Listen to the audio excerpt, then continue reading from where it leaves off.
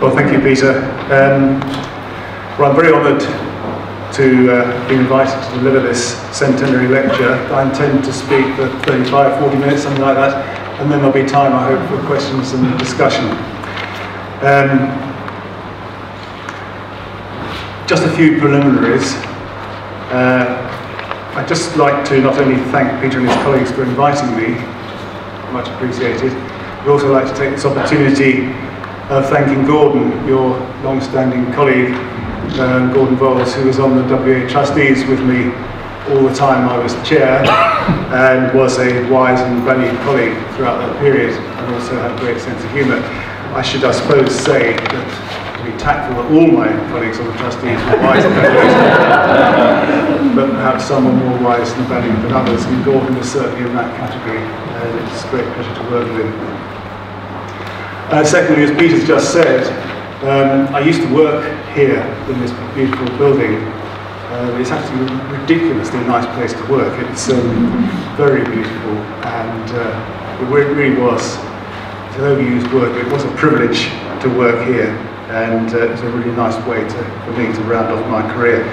I was here for 5 years, although at times it seemed rather longer.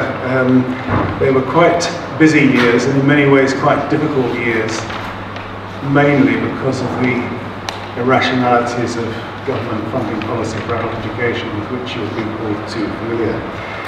But they were greatly enjoyable years. I made many friends and met many fascinating and highly intelligent people in Cambridge. It's a real powerhouse intellectually. It's full of not only brilliant people, but extremely eccentric and interesting people. And many interesting discussions, and more interesting listening to people way out of my own fields of expertise across dinner tables all over Cambridge. So it was a great time, and I really enjoyed it. Madingley, as you will be aware, on a beautiful day like this is a lovely place, and I hope that many of you will take the opportunity of having a look around the gardens this afternoon. I understand you've got a tour arranged with Richard Gant, my former colleague and friend who I was chatting to last night, and as Richard pointed out, like everywhere else, the cold spring this year has meant that everything's almost a month late, so you'll get in the gardens at a real peak time, really. I think the best time of the year of all is usually mid-June, early to mid-June. That's where the plant life is at the moment, so do have a look around, especially the walled garden, which is one of my favourite places. And lastly, in terms of preliminaries, a word or two about my own association with the WEA. It goes back many years. I've been involved with the WEA on and off. I've never been full-time employed by the WEA, but I've been involved with them on and off since the late 1960s.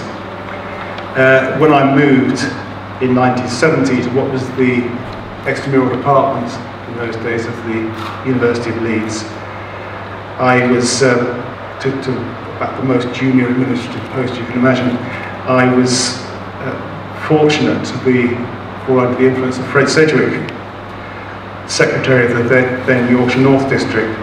Fred took me under his wing, as he had many other young men and some women coming into the field.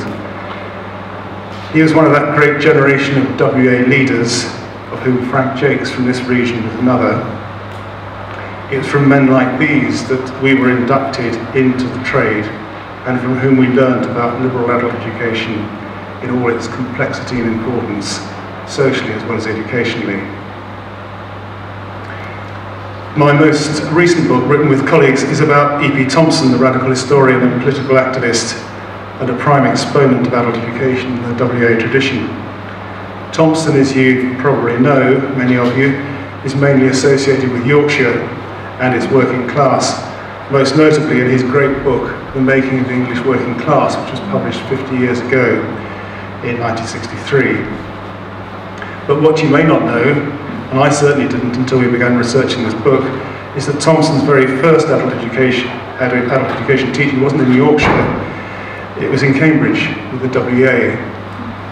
On his return from war service in Italy as a very young tank commander, to complete his degree at Cambridge, he undertook 2 courses as a part-time tutor teaching English social history. Frank Jakes was in fact one of Thompson's referees for his first lecturing job at Leeds University, which Edward joined in 1948 and stayed at Leeds until 1965. When we were researching for our book about Thompson, we delved into the Leeds University archives and found correspondence from Jakes and Leeds University about Thompson. Jakes' formal reference about Thompson was very positive, as it might well be, and his abilities and his commitment. However, Jakes also wrote confidential letters to the Leeds registrar and to the then head of the extramural department, Sidney Raybould, drawing attention to Thompson's membership of the Communist Party and therefore of possible considerations of political bias. I thought that was a very interesting episode. There's much that could be said about that and its wider ramifications, and indeed much that could be said about Edward Thompson and his achievements. But that, as they say, is another lecture, and I should really return to my subject for today, and that is to look at the WEA in our own times, in the 21st century, and try and discuss at least some aspects of what it's for, what should we be doing now, which maybe we weren't doing 100 years ago.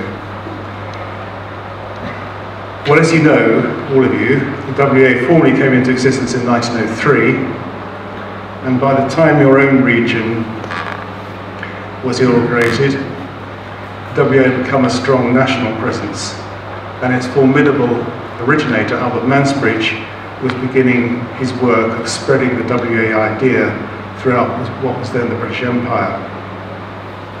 The WEA grew from a variety of traditions and built upon the earlier university extension movement from the 1870s.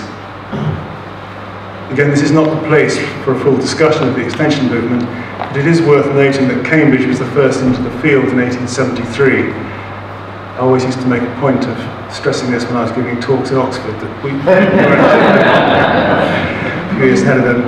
And a colleague already mentioned that James Stewart's portrait is in this building, and I think you asked people to locate it, so I won't tell exactly where it is, but it's not very difficult to find.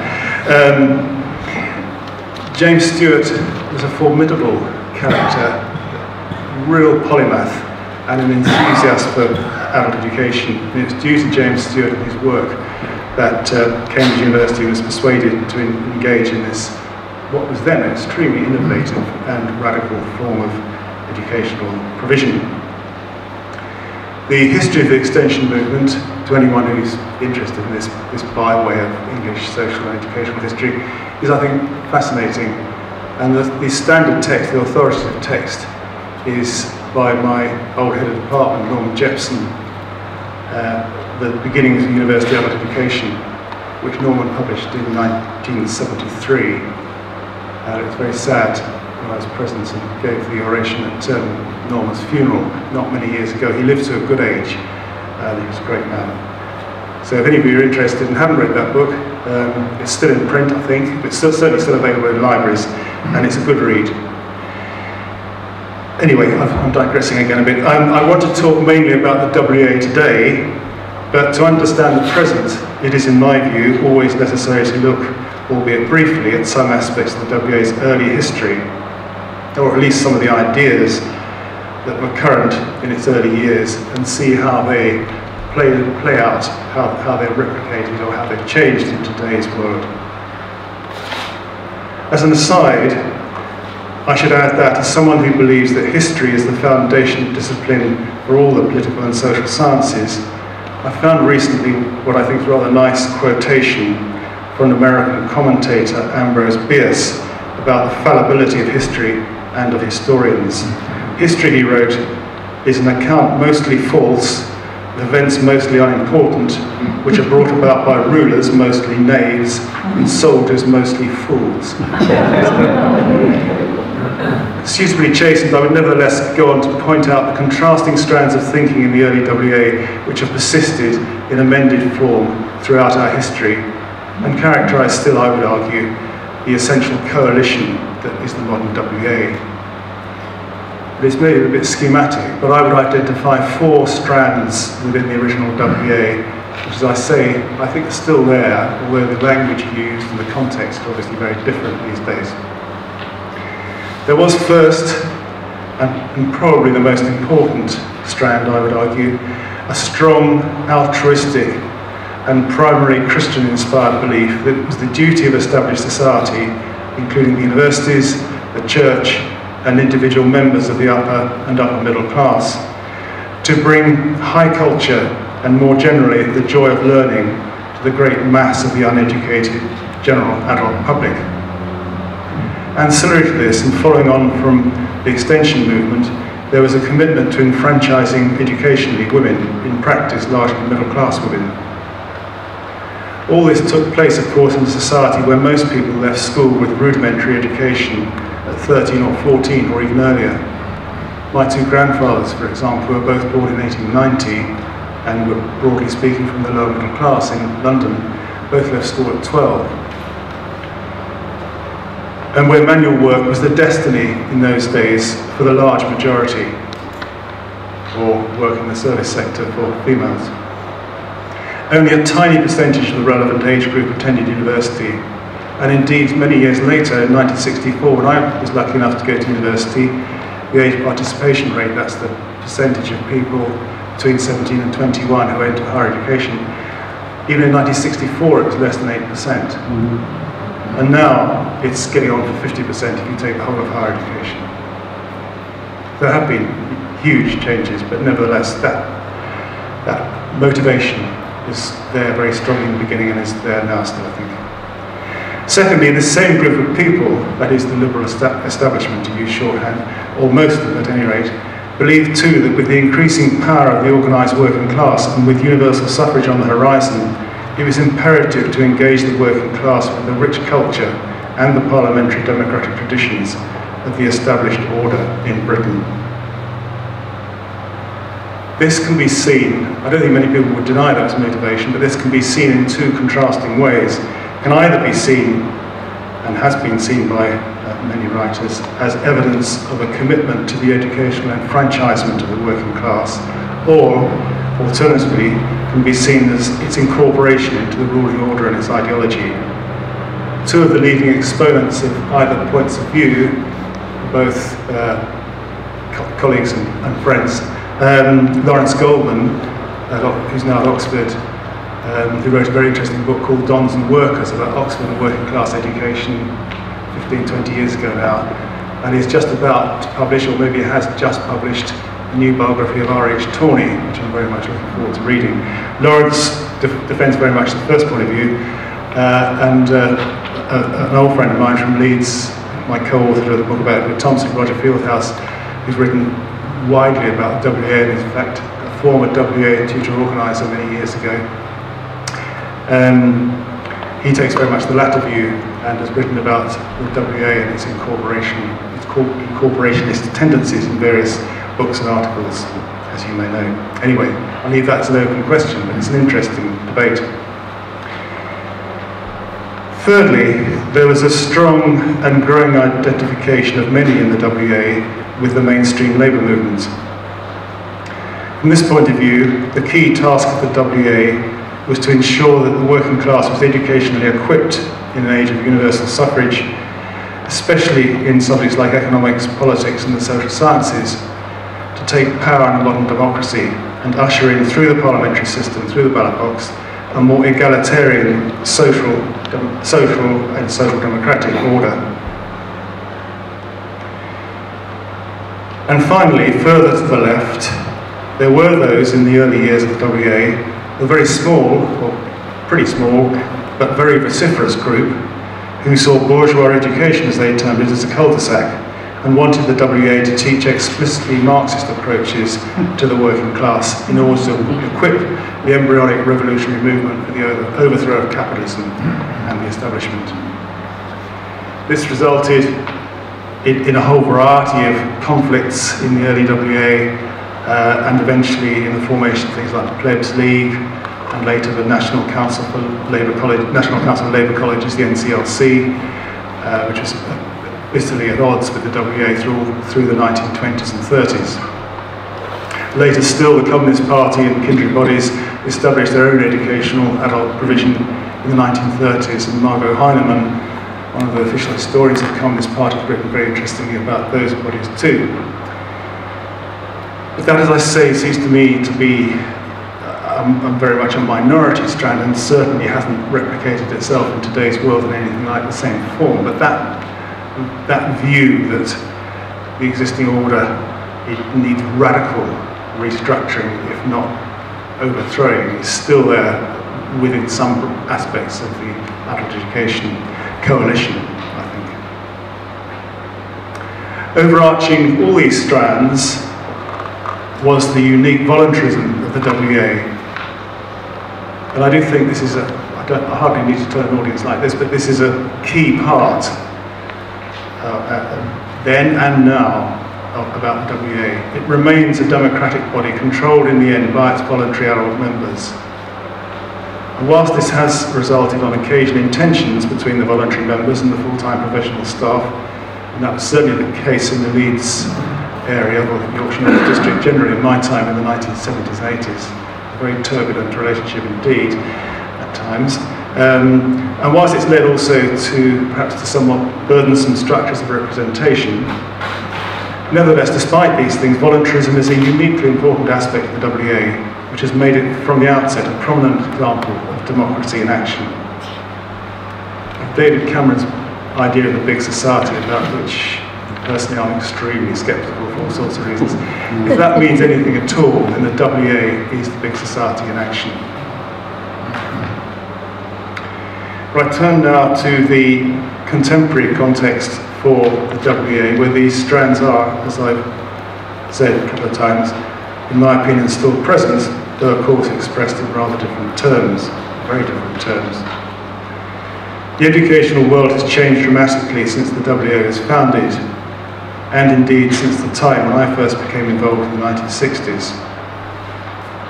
In addition to the obvious changes, amongst them the massive increase in education and training opportunities for all sections of the population, the increasing sophistication of learning technology, computers and all that, which I must say I have struggled to come to terms with as a Luddite of the First Order. One of the most difficult things I found when I retired was to learn how to use a written computer, because I'd always had somebody to do it for me. It's really salutary. Anyway, I'm joking apart, the learning technology advances, particularly over the last 15 years or so, have been huge, and they are transforming the way that we all learn, and succeeding generations will just regard these like I regard pen and paper. Then thirdly, there's been the feminisation of the workforce and of the much reduced trade union movement, but it's notable how the culture of the trade union movement has changed too, with the prominence of women in almost all areas of life, at least in relative terms to the past. In addition to all these obvious changes, and many others, there are perhaps other things that aren't quite so clear, and which I'd like to just spend a little bit of time trying to outline. The first point I'd like to make is that whilst there is undoubtedly persisting inequality in our society, in many ways I think you could argue that certainly at the moment it's getting worse, or more extreme. Nevertheless, the old class structures when the WEA was founded, which were quite clear at the time as well as with hindsight, those inequalities have become much more complex and diffuse and malleable, even though social mobility has improved very little. In the place of clearly defined and self-aware classes, we now have an elusive mosaic of inequality. And amongst other things, this makes the task of the educational provider much more difficult. In training are now perceived to be absolutely central to the economic well-being of society. And this is something that's become increasingly the case over the last 20 or 30 years, not just in Britain, but throughout the developed world. Education and training are now seen as some analysts have put it, as a capital good, in just the same way that raw materials in the early years of the Industrial Revolution were seen as capital goods. They're absolutely central to the knowledge society. The increasing sophistication of modern economies and their technologies and the rapid pace of change necessitate a high level of education for an increasingly larger proportion of the population. And that, as far as one can see, is only likely to increase, that tendency to increase, to make this much more central than it has been in the past. Thirdly, and closely linked to this, we now live in a very scientific and technological age, and this dominates our culture at all levels. The so-called STEM subjects in higher education, science, technology, engineering and maths, and vocational training generally, are given almost unquestioned priority. And this is a real change from past decades. Fourthly, the twin bureaucratic processes with which you, like me, will be all too familiar, of audit and inspection on the one hand, and credentialism, the shorthand way of saying that everything to have value, to gain funding and so on, now has to have credit or certification or some form of formal notification of educational attainment. But both of these processes now pervade not only education at all levels, but all public sector structures. And finally, there's the whole, in my view, quite iniquitous dominance in our culture of private good, public bad mentality. Whereas in the 20th century, largely, the public sector was seen generally as legitimate and as providing a valuable social good. The privatised and marketised culture we now live in is seen as superior, and the public sector is denigrated repeatedly, at least implicitly. Many, many examples could be given of this, but one very obvious one, I think, is the consistent changes in language in the public sphere with which we've all become accustomed. For example, on our now privatised railway system, and I make no comment here about whether that was a good or a bad thing, we no longer have passengers, we have customers. In universities, vice-chancellors are increasingly referred to and increasingly see themselves as chief executives. And indeed, we had an interesting discussion on Trustees, as Gordon will remember, about how to advertise the post for the new General Secretary. The headhunters were very keen we should term it entirely Chief Executive. There were many of us on the Trustees who wanted to retain the title of General Secretary, so we came up with a not very original fudge of General Secretary and Chief Executive. But such terms are now common parlance, and they're not just terms, they portray, they symbolise a change of culture. And we're all now used to the language of mission statements, VFM, value for money, cost benefit, etc., etc., etc. These are all things that have been imported from private business. Now, I'm not, you can tell I don't think much of it, but I mean, I'm not necessarily saying they're bad. But we should note the insidious nature of this cultural change. So we have an educational context now in which the culture, the funding and the perceived priorities are dominated by science, engineering and technology, and by a series of neoliberal business assumptions and the consequent emphases upon scientific materialism and vocationalism. Well, that's the world we live in, and maybe the old WEA with its 20th century preoccupations is hopelessly out of date. Maybe we have, to use the cliche, to modernise or die. Maybe we should jettison the cultural studies programmes of mainly arts and social studies subjects, or at the very least provide fewer of them and only at near full cost. Maybe we need to give priority to vocational training, updating and vocational and job-related programmes. Surely it is argued if adult education is to play its part in making Britain, or to use another cliche, UK PLC, a modern, competitive and efficient society, organisations like the WEA should radically reorientate themselves in their provision to come to terms with contemporary realities. This is a seductive picture, at least for some. It sounds purposeful, trendy, modern, and that buzzword these days, relevant. It is, though, in my view, you'll not be surprised to hear, dangerously mistaken, not just in emphasis, but fundamentally so. There are both principled and pragmatic reasons for this assertion. At the level of principle, and I think if there's one thing I wanted to emphasise today, this is it. At the level of principle, it needs to be reasserted forcefully that a democratic society requires an educated and involved citizenry. This is not an add-on, it's not a luxury which those who wish to indulge should pay for at full cost. It is absolutely fundamental to a democratic, civilised society.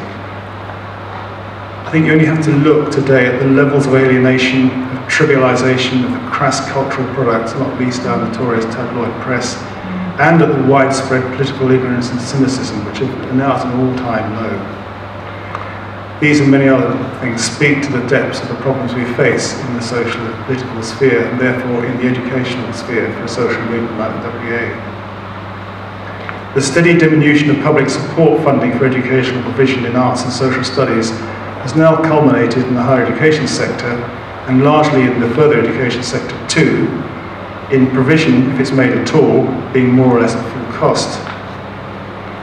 It's not fanciful or far-fetched to see in the foreseeable future that only a handful of elite universities, especially Oxford and Cambridge, will be high-level providers of arts and social sciences.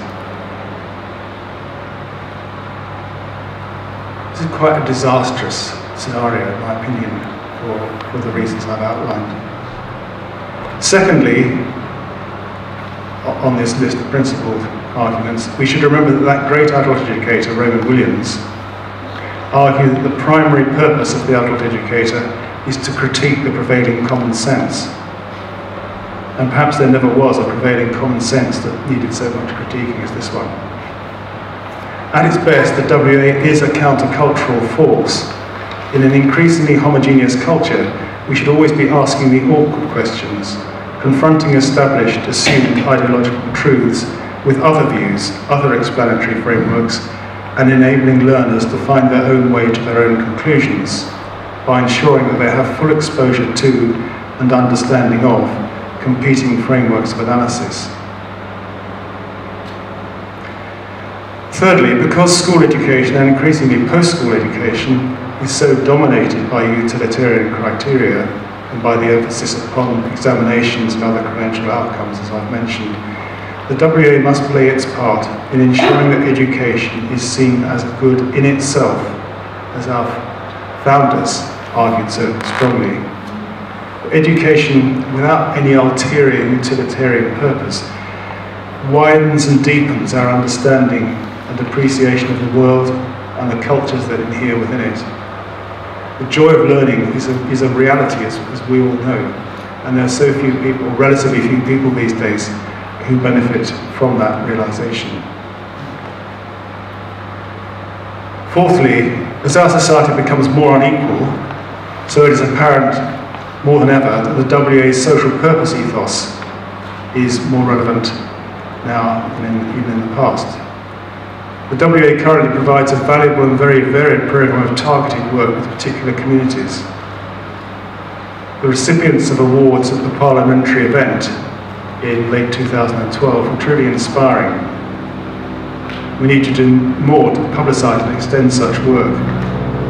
And I should just like to add here that that event, which was a really remarkable success, very well attended in the morning by a number of politicians from both the Commons and the Lords, from all parties. That event was entirely the idea and the work of Ruth Spellman, our new then General Secretary. She didn't have a terribly easy induction, and it's a great credit to her, I think, that she had this idea and she drove it through, and it did the WEA a lot of good. There are now increasing numbers of people trapped in cycles of deprivation. Government cuts to local authorities, to the voluntary sector and to social services are severely exacerbating these problems, and it's likely to get worse, not better. Analyses of adult education provision generally over many years, conducted by NICE, have demonstrated that for such hard-to-reach groups, it is the initial process, the group involvement and the confidence building that is more important than the content. 2 years ago, I was asked to make the Olive Cordell Awards to outstanding disadvantaged learners and tutors. It was a memorable experience. The recipients all testified that in varied but dire life circumstances, I mean almost unbelievably dire life circumstances, it was the WEA that had been quite literally a lifesaver. These were stories of triumph over adversity, and against the odds, seeing education as the only means of self-realisation and redemption. So this work is extraordinarily valuable. Finally, in terms of the principled arguments, I think it's increasingly important for the WEA to preserve and advocate a voluntarist ethic. Education, as other institutions, is being increasingly bureaucratised and structured, and in recent years dangerously imbued with neoliberal ideology and practice, as amongst many other things, Michael Gove's attempts with city academies and so on seem to me to demonstrate. The WEA's voluntarism bucks the trend and sets an example for others to follow. And the Eastern region, with its strong branch structure and very large cultural studies programme, provides a particularly vibrant example of voluntarism in action, and has done over many years. Just turning briefly to the pragmatic arguments in favour of the position I've been outlining, these seem to me to boil down to two, and they're both in a way quite negative. The first is that there are an awful lot of big fish, big predatory fish, fishing in the pond of funding for vocational training and the like. And the WEA does not have the credibility, the expertise, the commitment and the experience to engage in that world. So it would be a dangerous game. I'm not saying anybody's advocating this directly, but I'm just saying it's always it's a tempting danger, because the money is big, the government support and the social culture is all driving in the same direction. The second argument takes a little bit longer to describe, but I think it's essentially very simple, that in higher education, the old extramural and continuing education departments, where I worked for most of my career, have very largely disappeared for all sorts of reasons. In all the big civic universities, Manchester, Leeds, Birmingham and so on, they mostly don't exist, exception Sheffield, but mostly they don't exist. The post-1992 universities, the old polytechnics, though they provided vocational part-time programmes attracting adult learners and some access courses, never did offer liberal adult education. So there's a bit of a vacuum, or more than a bit of a vacuum there in the higher education world. Scotland and Wales are partial exceptions to this trend, but things are getting worse there, and Oxford and Cambridge are also honourable exceptions, of course. Though even here, liberal adult education provision is much less than in the past, and the work that we pioneered in my time here with disadvantaged communities in the Cambridge area has disappeared altogether.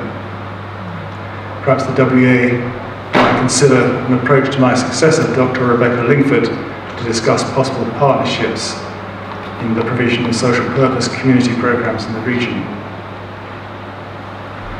A similar situation obtains in the further education sector. LEA community adult education has all but disappeared in the light of local government cuts, and FE colleges for similar reasons have largely ceased to provide any adult education, save for A-level courses and to an extent access programmes.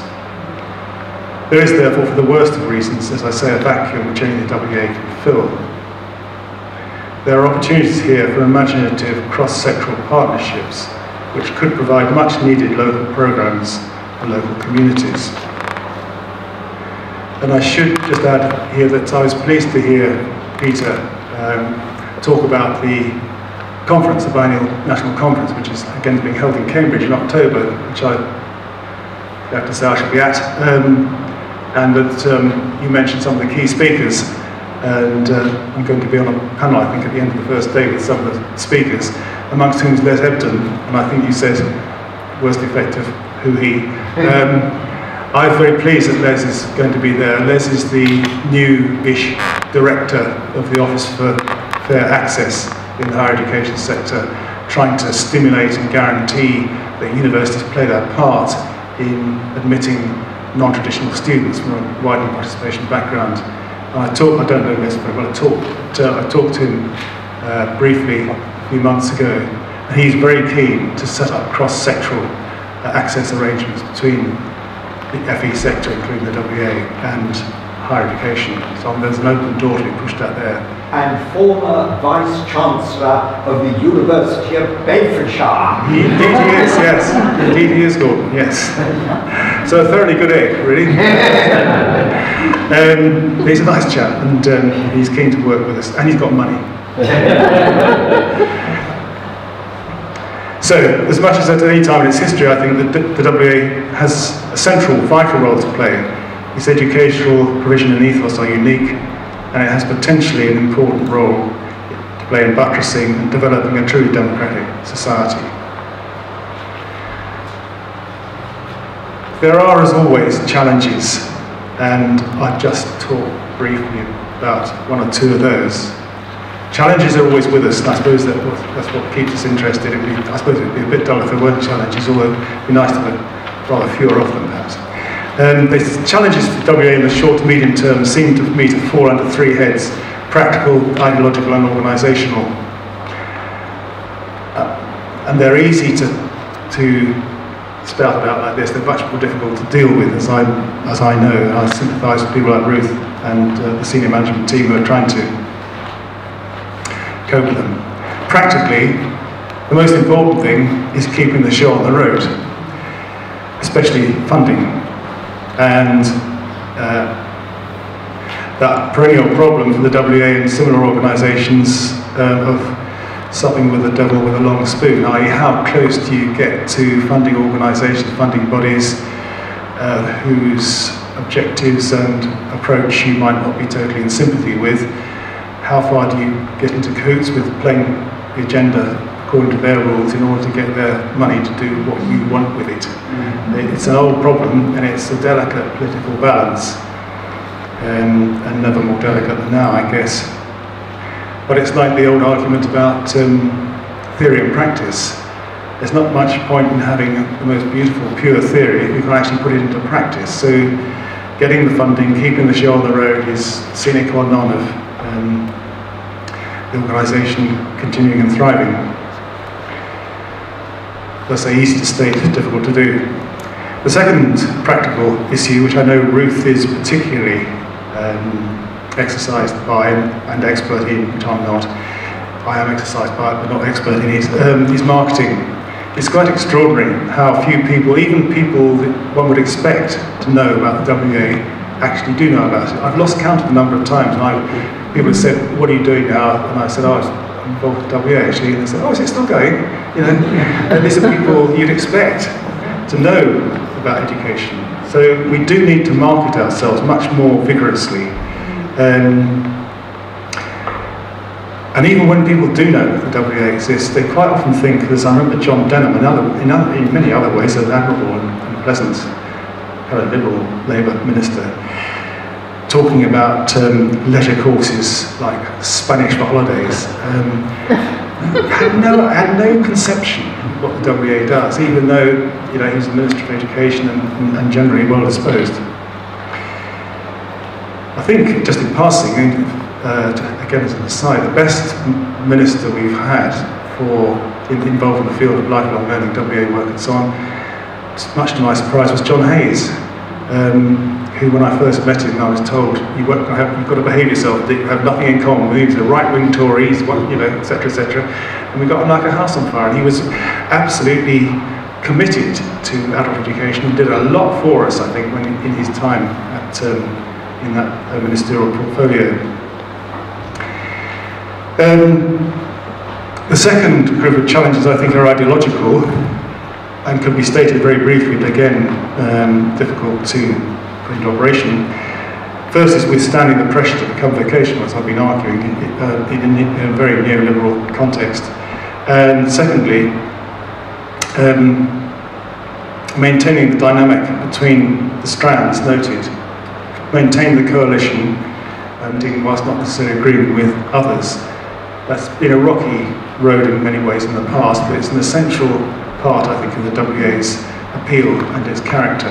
It manages to keep all these balls in the air at once.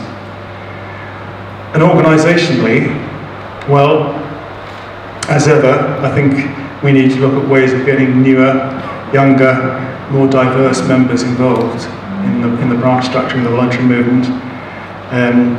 It's been a problem or issue with WEA ever since I've been involved, like 50 years or so. And secondly, simplifying committee structures whilst maintaining democracy, and making sure the communications, both up and down, so to speak, are better than they are, or better than they have been at some times in the past. Again, I think easy to say, very difficult to do. So those are some of the challenges which you might wish to return to in a minute for questions and so on. We've got plenty of time, certainly. I just wanted to end with 3 quotations pertaining to my theme. The first is from, you'll not be surprised to hear, from Edward Thompson. The second from my friend and former colleague Peter Scott, writing in his regular column in this week's Guardian on the 2nd of July, if anybody wants to look up the article, which is well worth reading in its entirety.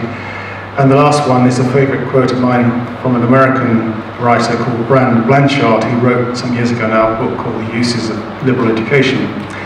So, beginning with Edward Thompson, he's actually writing about how to become active and effective politically, but the same thing applies to education, I think, adult education. Thompson believed consistently in the human agency of the common people to achieve radical change, and within this argument he always placed an emphasis upon action. He said, the end of politics is to act, and to act with effect. And he said this, I might say, as a very persuasive and erudite theorist, as well as a practitioner. And he added after, in another quote later on in the same article, he added, to survive in this infinitely assimilative culture, one must put oneself into a school of awkwardness. One must make one's sensibility all knobbly, all knees and elbows of susceptibility and refusal. And that seems to be quite a good motto for the WEA in many ways. And Peter Scott, writing a scathing critique of this government's attitude towards education in general and higher education in particular, in this week's Guardian, as I said, concludes with the following paragraph. The public funding of science and scholarship, the idea of the public good, the independence of research, the critical values of Enlightenment, all are bound together in a delicate web. So much more is at stake than pounds, dollars or euros. It's our soul. And he's absolutely right, in my opinion. And finally from Brand Blanchard, which is a quote I've got pinned up in my study. The thought of Plato remains, the art of Sophocles, the logic and ethics of Aristotle. No doubt there were hard-headed practical men in Athens who stopped before the door of Plato's academy and asked what was the use of it all. Then their names have vanished. That little academy has become 1,000 academies amongst nations then unborn. There is a moral, I think, in this history. It is the usefulness, the transcendent usefulness of useless things.